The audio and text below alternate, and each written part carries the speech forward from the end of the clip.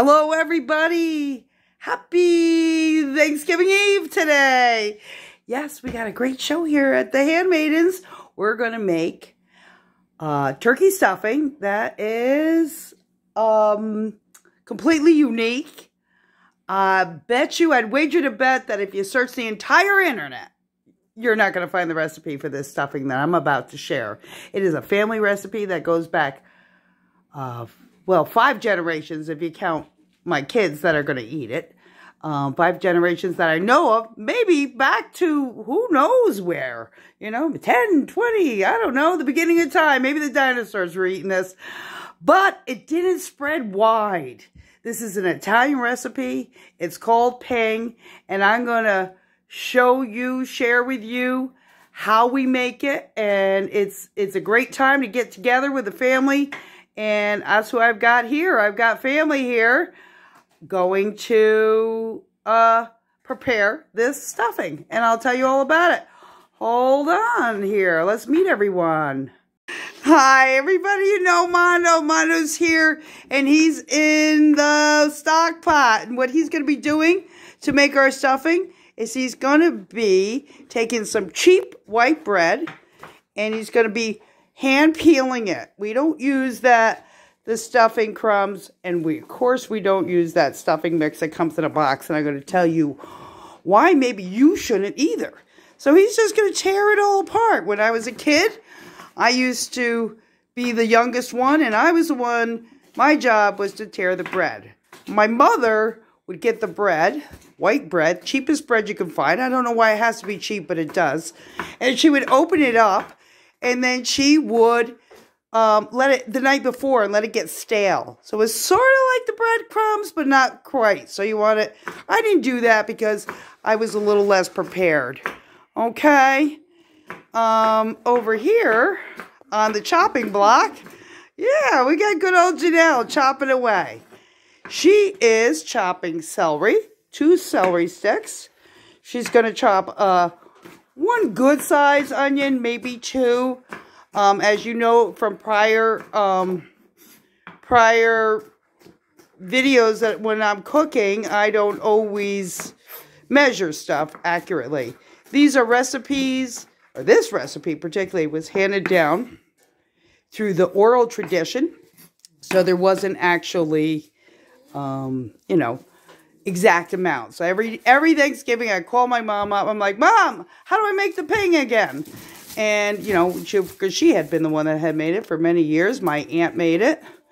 My cousins made it. So we got onions, some yellow cooking onions, garlic. The reason why I have Janelle doing the chopping is, as you know, I hate to chop. I think I'm growing some garlic this year, so I'm going to have to start to get used to it. I'm going to have to swear off that jar stuff. And a couple green peppers. Okay, thank you, Janelle, for your contribution. Woohoo! Okay, and then in the kitchen, who do we have here? We have, yeah. Oh, there's a college boy. Merc's back from college. That's right. And what he is doing is taking, not too much. That looks like too much, Merc. Oh, I like a little extra meat. Really? Yeah. Come on, it's only supposed to be a pound. A pound of meat. We're very hungry this year. Come on, don't ruin it. No, I'm not kidding. What it is it's you'll never find this recipe anywhere. I promise you that. You're an ass. So we've got the hamburger. That's the fatty kind. Because as you know, not only clogs your arteries, but it's got all the flavor. 73% fat, the real fatty stuff. We need a little juice in this stuff. So that's a huge package. I could only find it. You're only supposed to have like a 1 pound of ground beef. That looks like I think he's cheating. And then we're going to need some chopped spinach. So we got 3 packages here. 3 green things is what we remember this as. That's right. Janelle's saying, when we tell, what are the 3 green things, Mom? And that would be definitely a green pepper, celery, and chopped spinach. And we're going to saute this stuff in olive oil in the next pan. College boy, smart ass with too much beef, is going to be doing that. So we're going to get peeling, chopping, and sauteing. And then I'll tell you a little bit more about how we put this all together to make a family recipe that has spanned the generations. Okay? So get working, kids. Okay, so we're progressing. Everyone's chopping and cooking and peeling and plucking and doing all that stuff. Let me get back to this recipe. Now, I am a firm believer that one of the things that you could really define families with is if you talk to them about their stuffings. That is one thing that is so unique in tradition, I think, through families, that you'll see they have a specific recipe they got through their mom, their grandma, whatever, and they're using it. It'll be very different, maybe, than providing you're not buying the stuffing in the box. And you might be. And if you are, this is a good time to stop doing that. You pick this recipe, try a different recipe. Look through all the recipes. One might ring true to you. Make your own stuffing because there's something extra special. There's a secret ingredient in this, and I believe the secret ingredient is your love. When you're cooking and you're using your hands and you're preparing for people you care for, that goes into the food, and that makes the food even better. And when people eat that, they receive that also sort of, special magic and love that you created in your own kitchen. So there's nothing that the old stovetop can do that. All right. So anyhow, let's get back to this recipe. When I was a kid, my mom made this, and it came from her family. On her father's side, and who was Italian, and the family's Italian and Austrian, and then maybe later Yugoslavian, and then today it's known as Croatia, where my great-grandfather came from, and my grandmother came from Italy, or she came over on Ellis Island when she was 16, my great-grandmother, and I do have a picture of them. If I can, I don't know if I can switch. Can I switch? So there's a picture of my grandmother, Rachel, and my grandfather, Domenico, on their 50th anniversary. They were gone by the time I was born. So I know my oldest brother, he remembers being with them in New Jersey and can give a better detail. I'm a big family history buff, but there's only limits to what I actually know. So I do my best, and I like to keep up tradition. So this recipe that I grew up knowing as stuffing, that my Aunt Joan used in hers, and whenever somebody came into the family, they kind of adopted it. This recipe was very different than the people from the locale of where I live. And I would tell kids at school, my stuffing's green. And everyone would go, oh. And I was a little embarrassed. And then, now that we're so, decades later, we're much more open-minded and multicultural. And we understand it's just because I lived in a predominantly Dutch English area. And that would not be something they would cook in their family. So I grew up and I cooked this, and people that came into the family kept the recipe. And then, I check in later on and I find out, I talk to my brother, what kind of stuffing you make? And he's saying something with cranberry. I went, wait, what? He didn't continue, though he used to, with making ping. I know my cousin right now is making ping. Wherever she is, and I was like abhorred, because I'm like, you dropped the tradition. It's okay, but I'm determined, because I'm like the family historian. This isn't gonna die. We're gonna keep this up, and hopefully my grandchildren, my great grandchildren, will be eating ping and their stuffings, and that will be like a legacy, celebrating the Italian side of my family. So anyhow, I hear chopping. How are they doing? How are they doing over here? Chopping. Oh, Janelle's coming. Look at all that. Yep, she's crying. Mando, how you doing? Good, good. You got it? Yep, okay. Mando's got the bread. You almost done? Yeah. Okay, good. He's almost done. Did you know that 91% of Americans will be celebrating Thanksgiving tomorrow? Here's a good old American boy. And how's that coming? Oh, he's got the spinach sauteing. Yeah, the ground beef is brown. And what is really neat is that this holiday that started in 1691 for the Puritans or Pilgrims coming to the New World is now celebrated by Americans that have come from all over the world. Not particularly descendants of the Pilgrims, but, you know, from immigrants and everything. So that's why I'm really kind of proud that we have this recipe that has taken our own flavor, okay? Now, speaking of flavor, there is a rumor that my mother said that, you know, her father and they all used to like to tease her grandmother, my great-grandmother. And when she was cooking, they'd be going, "No more grappa, Mama, no more grappa." So I thought it would be important if I got a bottle of grappa in the tradition of my great-grandmother. I don't know if they were teasing her or if she actually drank it, but I did. One year I had my mom drink it, and she said it was horrible. But I'm going to try it. I looked it up, and it can go in coffee. So I'm going to put some grappa in my coffee. It would probably go better in espresso. I don't have an espresso machine. I would love to have an espresso machine. I don't have one. But, so I'm going to open this and try some in the coffee and let you know. And we're going to keep on cooking. We're cooking. Okay, so I poured the grappa in my coffee, and I'm going to take a sip.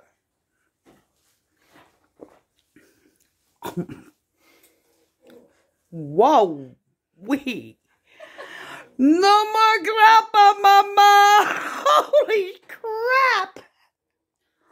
Grappa. Grappa. Yeah, that's a bunch of grappa. Whoa, that is strong stuff. I thought it would be, it's supposed to be made, you know what it's made of? It is made from grappa. It's when you make wine and you take the leftovers, the seeds and the sticks and the skins and all that, if you're done mushing the grapes, you take all the junk, the garbage, and then you mush that up and ferment it and make, holy crap. That is good gracious me. That is really, I hope my great-grandma wasn't doing that, drinking that stuff. No wonder, my Lord. Tastes like something familiar, but I don't know what. Anyhow, let's get back. Okay, let's get serious. So let's get back cooking. Woo! Here we go. Let's see what they... There, whoops. There we go. Whoa. And Janelle, are you going to add... How much do we have there? 2 onions. 2 onions. We're going to add that to the ground beef. Keep it cooking. 3 celery, stalks of celery, 3 2 bell peppers, and a head of garlic. And a head of garlic. Thank God for Janelle, because I hate doing that. My Aunt Louise, who was my grandfather's sister, she would make the pig, and the funny thing is that I got from my cousin Carolyn, I got a recipe in her handwriting, which I can't locate for this video, but apparently, boy, was I surprised when I got the original recipe, because the original recipe is not for turkey stuffing, it is ravioli filling. And the recipe is so different than the way my mom made, but similar but different, because that's for ravioli. So it had, I think it had cream cheese in it or something, which I would love to do, but I didn't think of it. But that's how the oral tradition goes. You know, it's like the telephone game. Each time somebody tells somebody, it changes a little bit. But one thing we know, we got to have that spinach. We got to have those green things in there. And for whatever reason, it's not sausage, it's hamburger. That's what they use. And there's going to be some seasonings, which I guess I could review right now. We're going to definitely add a bay leaf for luck. And we're going to add some Italian seasoning. Big thing is the Parmesan cheese and some salt and pepper. And then we're going to finish off with some eggs. Then we'll put them in tomorrow morning because we shouldn't be putting eggs in overnight. And probably everybody be like, oh my God, you're putting in raw eggs. Yeah, I'm going to put in raw eggs and I'm going to put it right in the turkey. I'm not going to be like, oh, salmonella. Don't do this. Do not eat this if you're afraid of dying from your stuffing. I don't know what the statistics are of how many people have died eating pig, but certainly nobody in my family ever has. So we're going to be courageous. We're going to brave ahead. We're going to say, go immune systems and all that. We're going to eat the eggs right in the stuffing, right in the turkey. Then it's going to go right in the oven. And maybe I'll catch up with you tomorrow morning when I'm doing that, depending on how I'm feeling after drinking this grappa coffee. A grappa coffee. Grappa coffee. Anyhow, no, I'm just kidding. So okay, we're moving along. We're doing this. This is easy. It's delicious. And in a minute, I'm going to tell you why you need to start traditions. Okay? All right. We'll be right back. Okay, so we're coming down to the final stretch here. We're going to add some seasonings. I'm going to put, as you know, I'm not going to measure, but I'm going to put lots and lots and lots of Italian seasoning, which is a mixture of rosemary, thyme, oregano, basil, marjoram, savory. And we're going to cook that in with our onions, our peppers, our garlic, and our ground beef. And then I forgot to mention earlier, one of the most important ingredients is the bell seasoning. With the nice turkey on the oven on the front. You know, Ben Franklin had wanted, instead of our national bird of America to be an eagle, he wanted it to be a turkey. But that didn't, he thought he was just joking around. But he said, the American spirit is much like a turkey's. So, tomorrow, when you're celebrating your holiday, you know, think if you feel like a turkey. Turkey's going to wish he felt like you, eating a meal instead of being the meal. Okay, so I'm going to add a whole bunch, because you know what? I always start out slow, and then I always add more, because that's that special, like a half a box. I got like a half a box. This is a 1 ounce box, so half an ounce of bell seasoning, and I'll guarantee you I'll probably add more. Okay? So now that we got that in there, cooking it up, letting all those spices do their stuff. They have to open up through cooking. They're going to continue to cook in the bird, okay? So the natural juices from the bird will cook while it's baked. You know, I roast my bird at 325 degrees for a very long time until the button pops up. I know people are doing, Elisa, she's out there brining her turkey. Laura, who can't be with us, she has COVID, she doesn't have COVID, but 2 of the girls have COVID, so she can't be with us this Thanksgiving. But we'll have a lot around the table just the same. That's the benefits of having a huge family. But I was going to say, the reason why you might want to start, you know, it's been a rough few years. And you know, a lot of people, we've got a lot of loss. We had a lot of sorrow over the last few years. But the one thing we can do is we can kind of connect. I find stuffing and traditions, even if we're making them up, is a way to honor our past and connect to our future. It doesn't stop here. We're going forward. It's a bridge when we have traditions. I consider stuffing the bridge from my past to my future. And we're going to eat it in the present. Okay? And you know what? It feels good. Yeah. Now, I don't know who you're going to be celebrating Thanksgiving with, but I know 91% of Americans are going to be doing it somewhere. I hope you enjoy it. I want to say how grateful we are to have you here with us today. And oh, for all the new subscribers, oh my goodness, we're so excited at the Handmaidens. If you like this video or any of the other videos from all the different Handmaidens, hit like and subscribe, you know, so we can keep growing. The future. We're bridging to the future. Okay, so let's take this and go over and add it to the bread that Mando so expertly tore apart into little pieces. There we go. So we're going to take our ground beef, peppers, onions, garlic, Italian seasoning, salt and pepper, bell seasoning, and we're going to add it to our tore up breadcrumbs. I've got some bay leaves in there for luck. Yeah, and we're going to just pour it in there. And it's just a little dry at first because tomorrow morning, before I stuff the bird, as I said, I'm going to add eggs. I'm going to add like 3 eggs, maybe even more.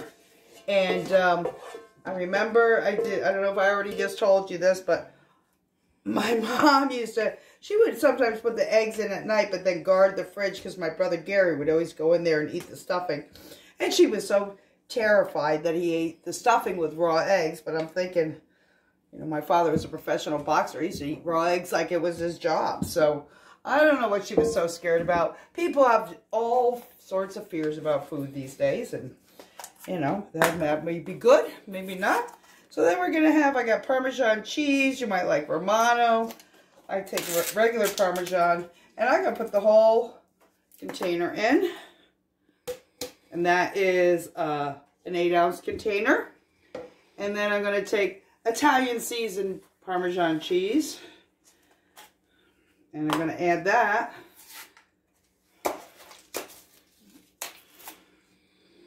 To it.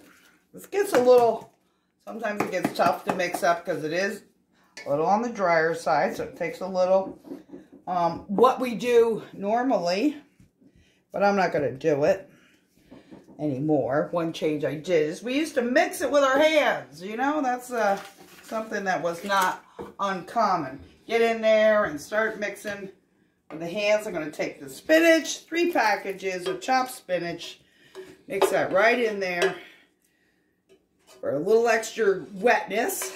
Okay, and there we go. We got a little masher here. This might help. Mix and mash and mix and mash and mash and mix. And when I put it in the turkey, well, it doesn't fit in the turkey. I put in a casserole dish and I bake that separately. So it is, you know, we can just eat it out of there. This with a little of the turkey gravy that I make out of the giblets and drippings. It's absolutely delicious. And I know it's like, they're going like, well, that's nothing like I make. That's good. I want to know, what do you make? Do you make stuffing that is, you know, a family tradition? Or do you have, make 2 stuffings? Or do you not use stuffing at all? Tell me. Let me know in the comments below. I want to hear. I want to find out. I love people's traditions. This is mine. This is my family's. This is what we've been doing for generations. And hopefully, if God is good, we'll continue to do for many generations after. See, this is where it gets tough. That's where the hands go in. And we start squishing it together. Okay? But I don't want to freak anybody out. Because when you see people using their hands, I mean, I guess it's sort of like stomping grapes with your feet, you know, right? So we tend to, it works better because it makes sort of a squishy thing. If I was adding the eggs in now, it probably would be going a lot easier. I'll put this in the fridge overnight. Then it's cold. And if I mix it with my hands, then with the eggs, that is really hard to do because it's so cold. It's actually easier to mix when it's a little warm. But the eggs in the refrigerator makes it cold. So, did we forget anything? No. We'll review. 3 loaves of white bread. 3 packages of frozen chopped spinach. 1 to 2 peppers, green peppers. 1 onion, 2 stalks of celery, a whole head of garlic. We're going to use Italian seasoning. We're going to use salt and pepper. We're going to use half a box of Bell seasoning. And then we're going to top it off with 3 eggs. And we're going to put it in our bird or put it in a casserole dish if you feel it's unsafe to stuff the bird. And we're going to serve it and enjoy it. And you know why we usually have this both at Christmas time and when I was a kid. We had a Christmas time and Thanksgiving time, both. So, there you have it. King from Northern Italy, generations of family and tradition here right in 2022. Okay? It was good visiting with you. I hope you have a wonderful Thanksgiving. Once again, thank you for being with us. I'm very grateful. Happy Thanksgiving to all of my family out there, everywhere across the United States and beyond. And to all my friends, my co-workers, and especially to you. You take care. We'll see you tomorrow, maybe. I don't know. If not, enjoy that turkey. Bye-bye.